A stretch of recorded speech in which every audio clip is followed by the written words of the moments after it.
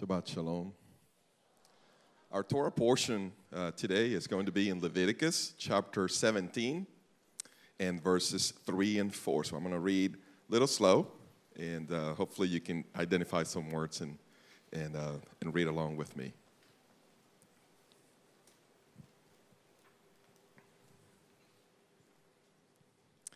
איש מבית ישראל אשר ישחט שור או כסף או עץ במחנה או אשר ישחט מחוץ למחנה ואל פתח אוכל מועד לא הביאו להקריב קורבן לאדוני לפני משכן אדוני, דם יחשב לאיש ההוא, דם שפך, ונקראת האיש ההוא מקרב עמו.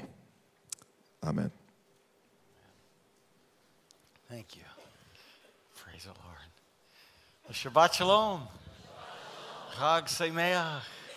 Praise the Lord. We miss Pastor Wayne this evening. He and Ali, our administrator, are in Israel, and so hello to Pastor Wayne and the team that are there. And I know they're being blessed. Praise God. So glad that you're here this evening. The passage that we just heard Pastor Joey read to us comes from Leviticus chapter 17. The passage says, "Whatever man of the house or of Israel who kills an ox or lamb or goat in the camp, or who kills it outside the camp, and does not bring it to the door of the tabernacle of meeting to offer an offering to the Lord before the tabernacle of the Lord, the guilt of bloodshed shall be imputed to that man. He has shed blood, and that man shall be cut off from among his people." The passage tells us that there's really only one place. God's very specific about this. There's only one place on the planet from which he will accept a blood offering. This is why the Temple Mount is so significant. And really, this is why Hanukkah is so significant, because it is about that place. This year, Hanukkah is December 7th through December 14th, so it actually begins at sunset on Sunday evening. It begins in South Lake. It'll be at 5:23 p.m. this Sunday evening, and it'll be the Feast of Lights. Now, Hanukkah is an unusual day if you are not too familiar with it, because it's one of those days that's actually not really mentioned in the Jewish Bible. In fact, if you were to actually look it up online and see what it actually says, for example, in Judaism 101 or in My Jewish Learning on the internet, it'll actually say it's not mentioned in the Jewish Bible. Well, we'll consider that possibility later, but if it's not mentioned in the Jewish Bible, then we have to ask the question, why did Jews celebrate it? On the other hand, it is mentioned in John chapter 10 in the Gospels. In John chapter 10, the New King James says, "Now it was the feast of dedication in Jerusalem, and it was winter, and Jesus walked to the temple in Solomon's porch." Now, you may not know the phrase, the feast of dedication, but the TLV Bible translates it this way for us. "Then came Hanukkah.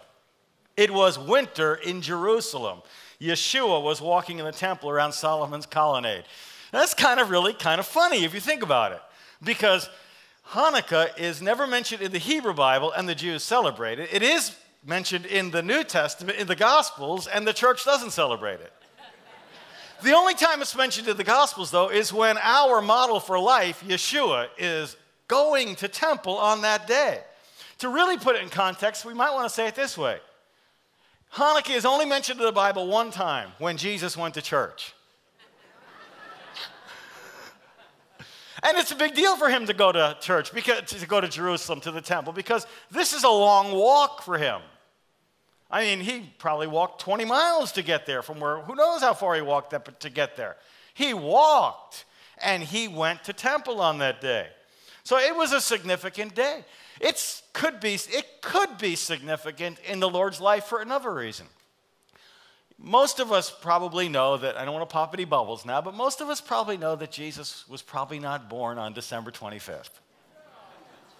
Now, it's okay to celebrate December. I'll celebrate Yeshua every day of the year. Amen. Hallelujah. I'm serious. We celebrate both in our family. But he probably wasn't born on that day. Most scholars think he was probably born in the fall. Most Messianic scholars, not all, but most, would say he was probably born during the Feast of Tabernacles.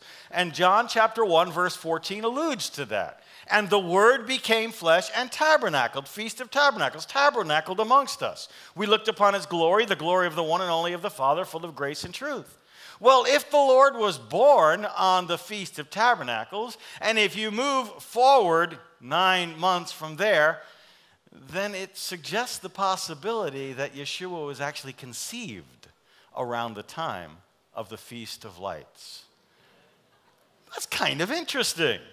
So you might think about the Hanukkah candles that we'll light in a little while. You might think about them as birthday candles or conception candles. What I'd like to do this evening is I'd like to do two things. I'd like to tell the story of Hanukkah because it's a good story to tell. And then what I'd like to do is to talk about the significance of the story for you in your life today. I think that both things are good to do. So first the story, Hanukkah the story. There was a Greek warrior king by the name of Alexander the Great. And as a young man, Alexander the Great conquered the world as they knew it. And then he actually lamented that there was nothing left to conquer. Well, he caught the flu and he died at the young age of 33 years old.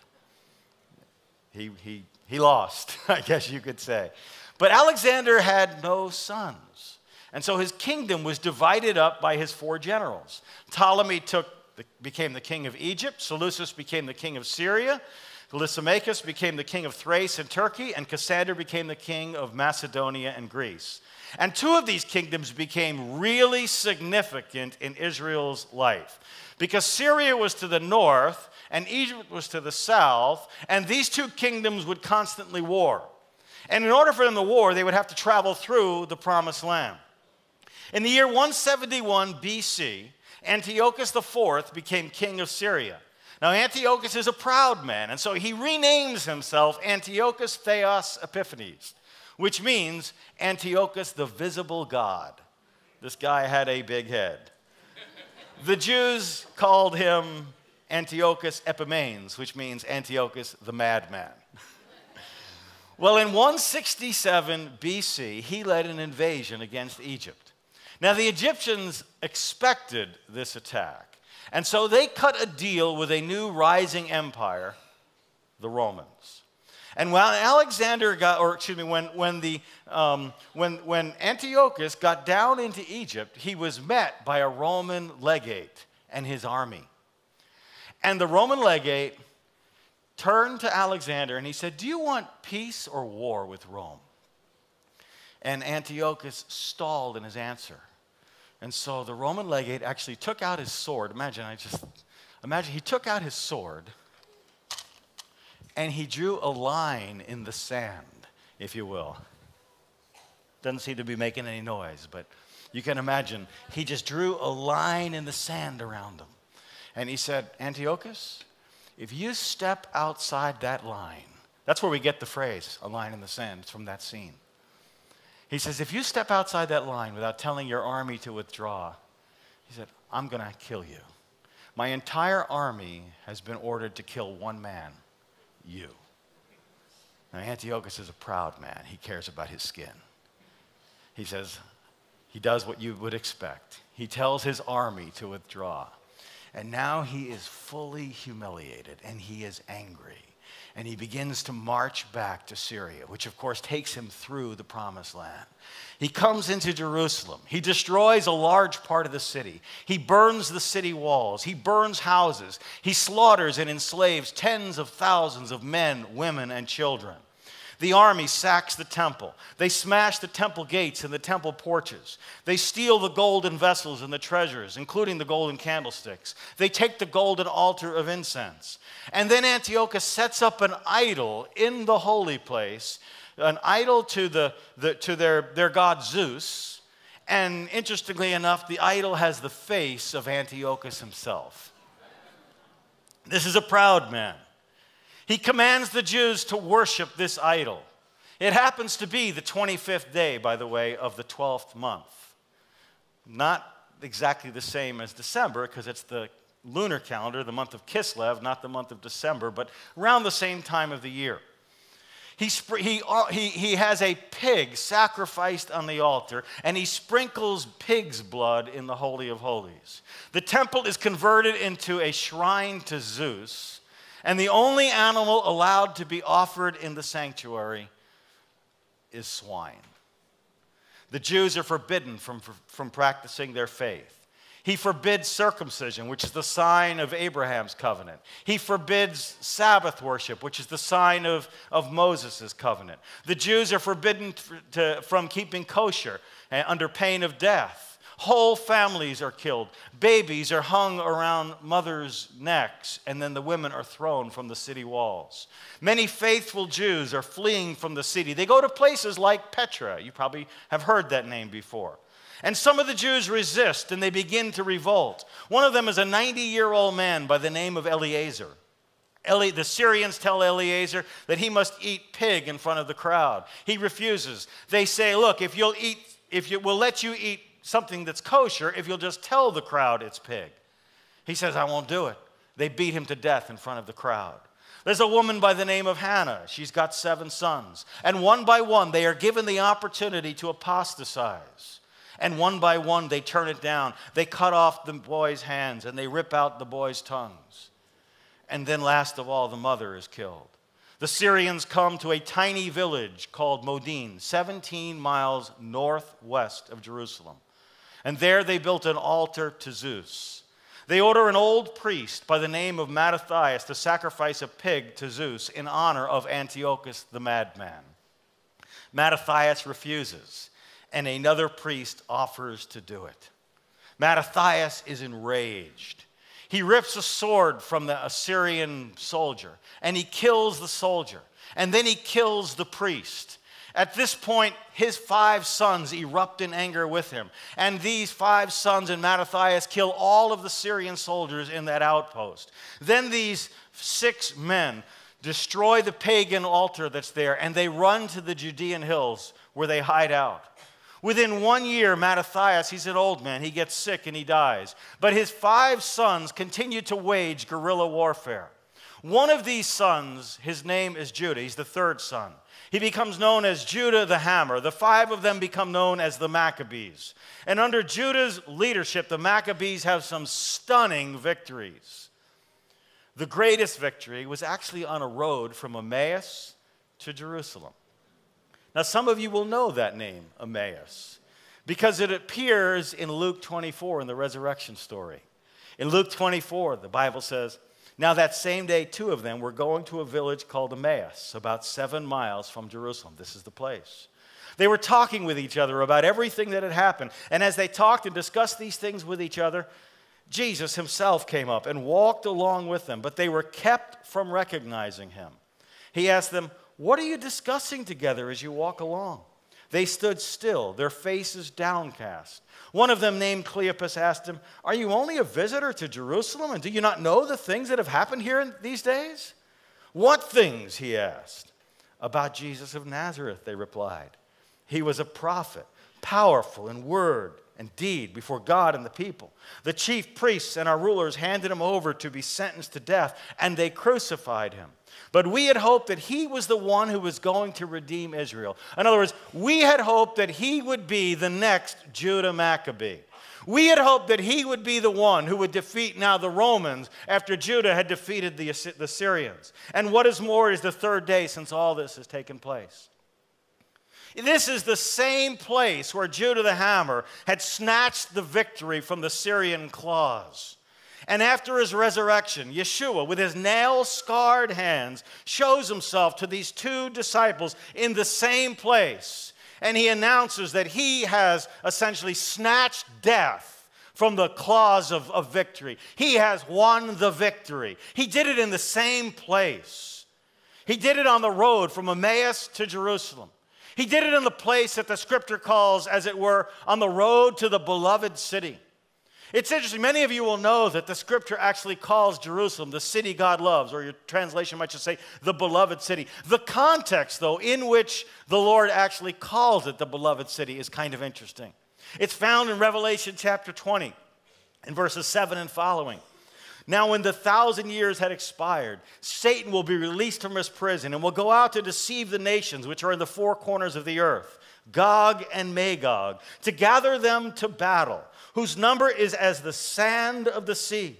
They went up on the breadth of the earth and surrounded the camp of the saints and the beloved city. In other words, the city that God loves. This is speaking of Jerusalem.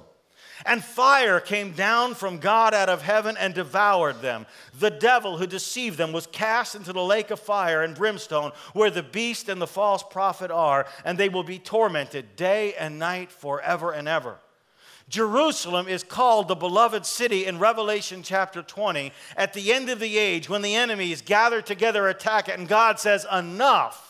And he brings final victory. He says, this is the city, this is the stone, that if any man tries to move, he says, they will only hurt themselves. And he comes to the defense of Jerusalem. And it is when he comes to the defense of Jerusalem that he calls it the city that he loves.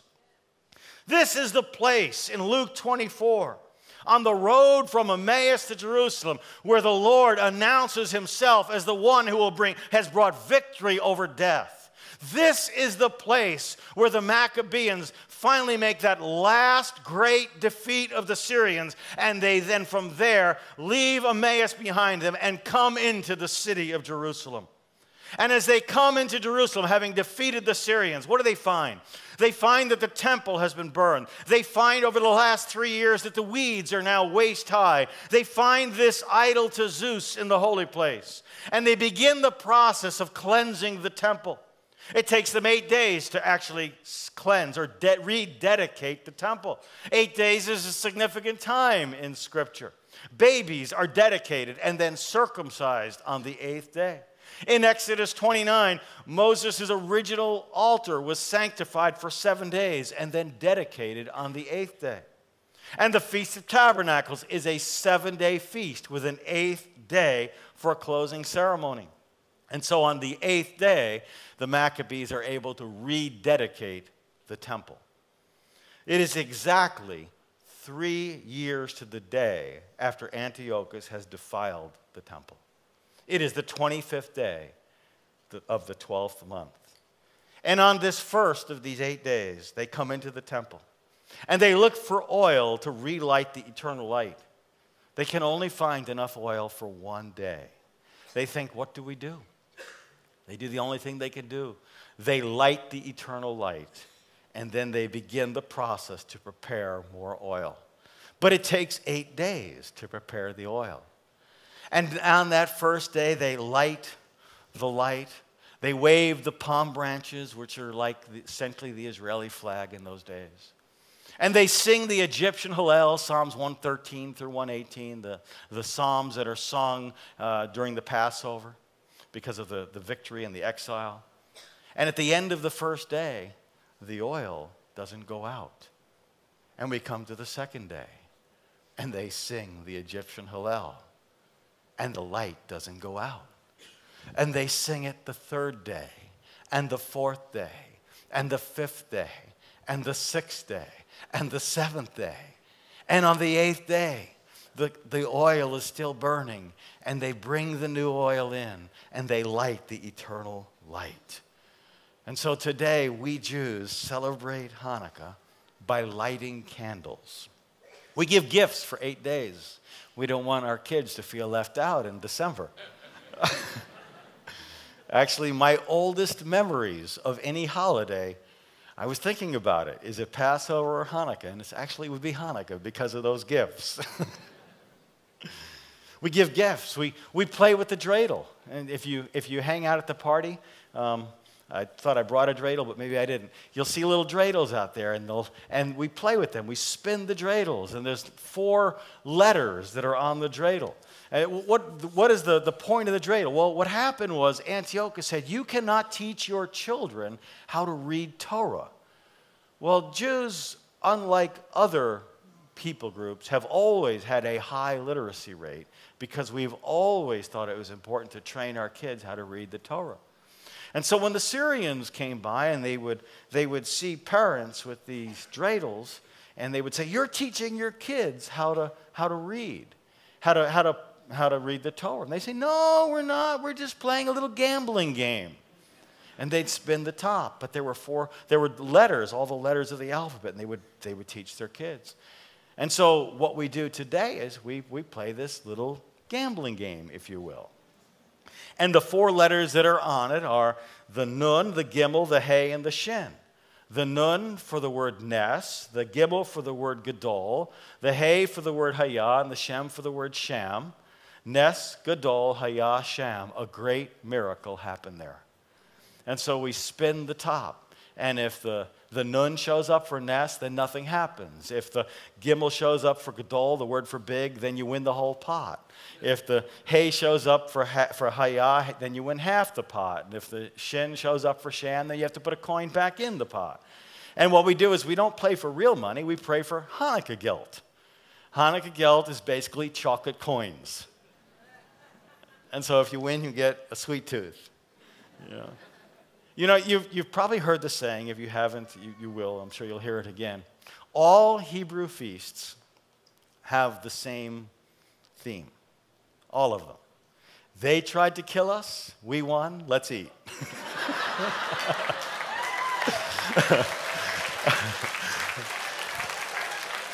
And so what they do is we make the food, right, that matches the celebration. Like for Passover, you eat matzah, okay? And so for Hanukkah, what we do is we eat fried foods. And so fried potato pancakes, latkes, we eat fried donuts, anything that's got oil is what we do.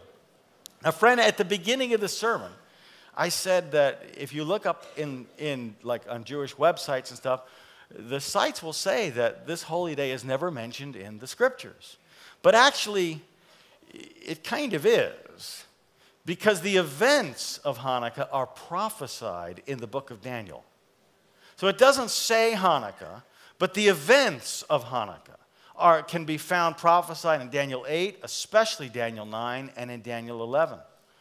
In Daniel chapter 9, verse 27, the Bible says, "In the middle of the 7, he will put an end to sacrifice and offering." And so the middle of 7 would be the middle of a 7-year period, a 3.5-year period, right? 3-year period. There we are. "He will put an end to sacrifice and offering, and on a wing of the temple he will set up an abomination that causes desolation until the end that is decreed is poured out on him." This is really exactly what Antiochus did. He set up an abomination of desolation. He set up an idol to himself in the holy place in the temple. Now, Daniel wrote that about the year 560 BC or so. And about 350 years later, roughly year 167 BC, Antiochus does this. He does exactly that. What's really interesting, though, is that the Lord Yeshua refers to that in Matthew chapter 24. When in verses 15 and 16 he says, "Therefore, when you see the abomination of desolation spoken of by Daniel the prophet standing in the holy place, whoever reads, let him understand. Then let those who are in Judea flee to the mountains, like the Maccabeans did." But actually what Daniel said would happen actually happened. So what the Lord is actually saying is what happened with Antiochus and with the Maccabees is going to happen again. This is exactly what the Apostle Paul says in 1 Corinthians chapter 10, verse 11, when he says, "These things happen unto them for examples for us upon whom the ends of the ages have come." So in other words, the events of Hanukkah are going to happen again.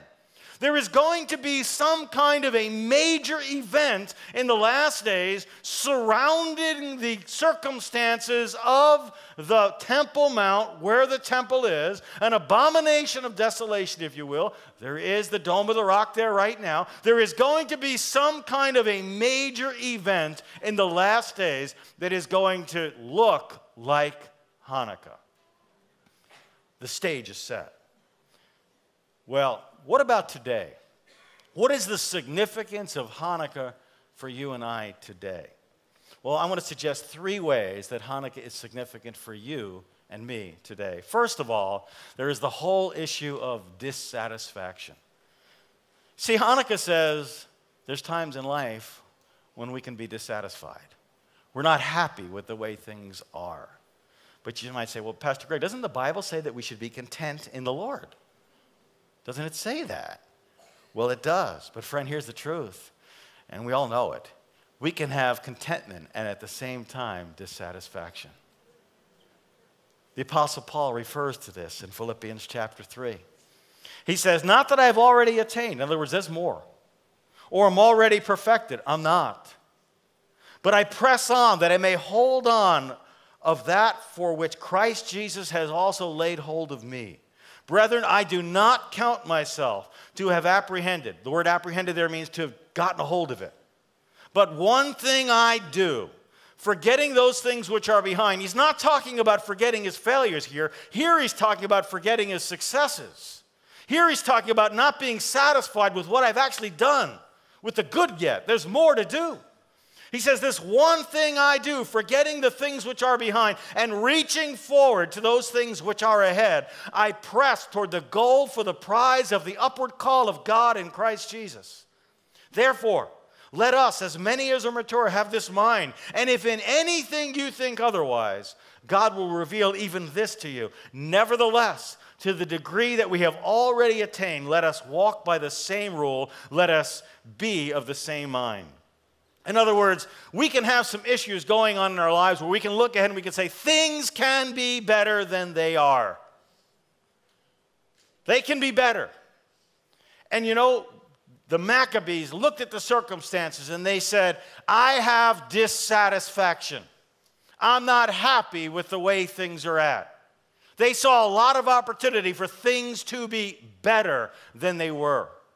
And friend, no matter what your circumstances are, you probably have some areas in your life where you say, things could be better. I don't know what your circumstances are. Some work 8, 10, 12 hours a day, and you're not happy with your job, and you're thankful you have a job, you've got some contentment. You're thankful you have enough money for food, or it's being provided somehow, but you look and you say, I'm not satisfied. Or maybe you say, my marriage, I'm thankful, it is what it is, but there's some things about it I'm not satisfied. I want it to be better. Or I love my kids. I'm content. I love my kids. But you know what? They are running from the God that I love. Or Messiah is not the center of my home like I want him to be. Or my financial situation is not what I want it to be.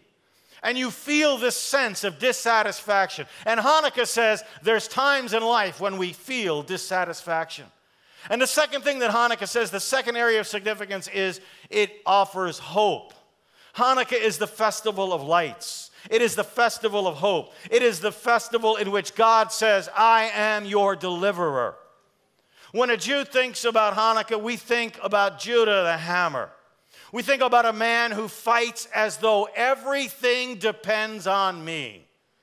Yes, I believe in God. And yes, I will trust God. And yes, I will pray. And yes, that is absolutely true.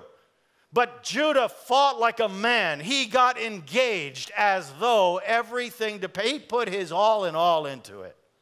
That was Judah. Our New Testament says in James chapter 2, faith, if it does not have works, is dead by itself. We need to have active faith. The word Maccabee is actually an acronym for the words Mikamoka B'Elim Hashem, which means, who is like you among the gods? God. Who's like you, God? The word Maccabee then is the statement of one pointed dedication to the one true God. You know, if they had been pragmatists, they might have simply cowered before that Greek army, 40,000 well-trained, well-equipped. They had elephants, the equivalent of tanks in their day. Of the 5 Maccabean brothers, 4 will die in battle. Only one will live to see the Syrians actually leave. And he will actually be killed by a Syrian plot 7 years later. But these guys are committed to restoring godliness in the land. They are wholly leaning on God. And you know what? There's one way that we can demonstrate that we are wholly leaning on God, and that is through prayer. In James chapter 4, the Bible says you do not have because you do not ask. You know what that says to me? That says that there's things that God wants to do in my life and in your life that he will not do, and he wants to do them. But he will not do them until we ask. It's like he who sits on the throne in heaven sits on the edge of his seat, and he says, if they will only ask, and if they will only keep on asking, if they will only engage me in prayer, you do not have because you do not ask. Sometimes we just need to keep pressing on in prayer. And so Hanukkah is this day that says it's okay to have times where I'm not satisfied, and I'm going to do something about it because God offers me hope. And if I get engaged, he will help me. He will become engaged if I will get engaged. There's times where God gets engaged just out of grace and mercy, but there's times where God's really just waiting on us. That happens, friend. And then finally, number 3, Hanukkah is significant because it says that we are to be people of service. It says that we can express dissatisfaction on behalf of other people. I'm not happy with where my brother or my sister or my kid is at or my boss is at or my whatever is at. Lord, I'm not happy with their circumstance. And Lord, I begin to enter into prayer for them. And the way we celebrate Hanukkah, one of the primary ways is with this candelabra. There's 8 candles here in the back, and these represent the 8 days of Hanukkah. And then there's the one candle in the front, the shamash. The word shamash is the word for servant or attendant. And the shamash is used because, according to Jewish tradition, these 8 candles can't be used for anything other than decoration. They are only to look good because it's all about celebration. And so we need another way to light these candles. We need a servant. We need someone who will serve. And so we have the shamash, and we use it to light the other candles. Baruch atah Adonai Eloheinu melech haolam, asher kirtzanu b'mitzvotav, v'tzivanu lahadlik ner shel Shabbat. Shel Hanukkah.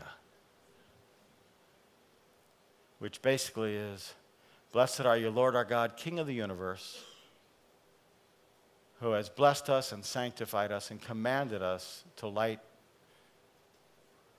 the Hanukkah candles.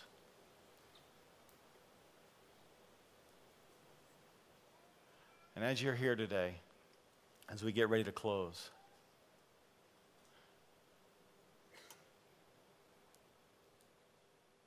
there we go. One of them may have a mind of his own. There we go. I want to ask you 2 things. I want to ask you, first of all, if you have the light of the Lord in your heart. He has died. He has risen again. He has defeated death on your behalf. And I want to ask if you have received the Lord yourself. What better day to do it than today?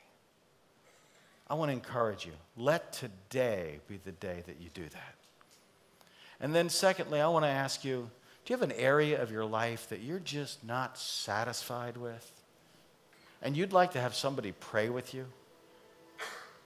Don't come to the house of prayer and take that burden home without lifting that need to the Lord. There are people here tonight who would love to pray with you. Everybody needs prayer. I love the way Pastor Robert leads us like this. Everybody needs prayer at some point or another for something. Lift it up to the Lord tonight. And you can be the shamash. You can be the servant on the behalf of someone else. There may be someone else that has a need that you know about. You can make a difference in their life. You can bring their need to the altar this evening. So as the worship team is here, as they lead us in this closing song, if the altar team would come, those who are going to lead us in prayer, if you'd come, there are some prayer warriors up here. They would just love to pray with you. So as we close in this last song, whatever it is that you need prayer for, anything, please come and get prayer for this.